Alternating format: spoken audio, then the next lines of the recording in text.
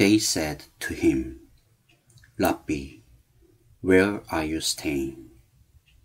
He said to them, Come and see. John chapter 1, verse 38 and 39. Where our self-interest sleeps and the real interest is awakened.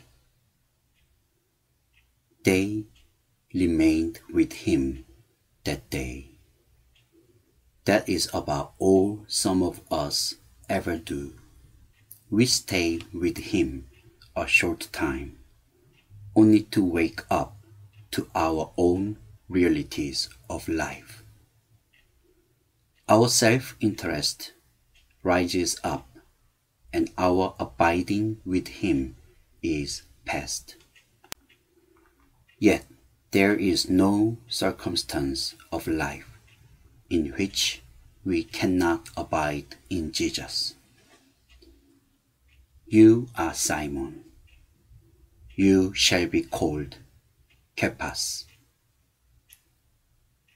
God writes our new name only on those places in our lives where he has erased our pride, self-sufficiency, and self-interest. Some of us have our new name written only in certain spots, like spiritual missiles, and in those areas of our lives we look all right.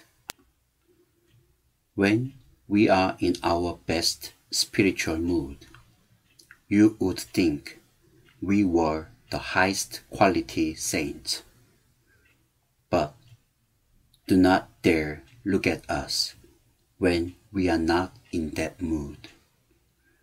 A true disciple is one who has his new name written all over him.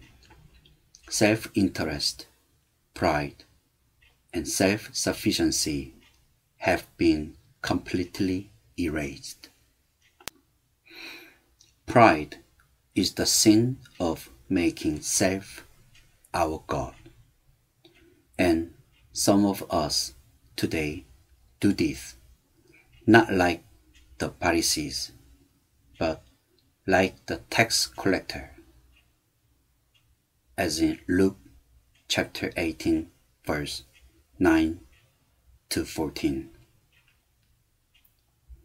For you to say, "Oh, I am no saint," is acceptable by human standards of pride, but it is unconscious blasphemy against God.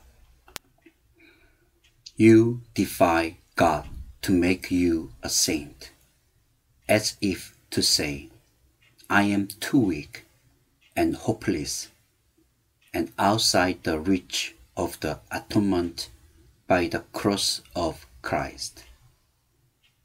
Why are not you a saint? It is either that you do not want to be a saint, or that you do not believe that God can make you into one. You say it would be all right if God saved you and took you straight to heaven. That is exactly what he will do. And not only do we make our home with him, but Jesus said of his Father and himself, we will come to him and make our home with him. John chapter 14, verse 23. Put no conditions on your life. Let Jesus be everything to you, and he will take you home with him, not only for a day, but for eternity.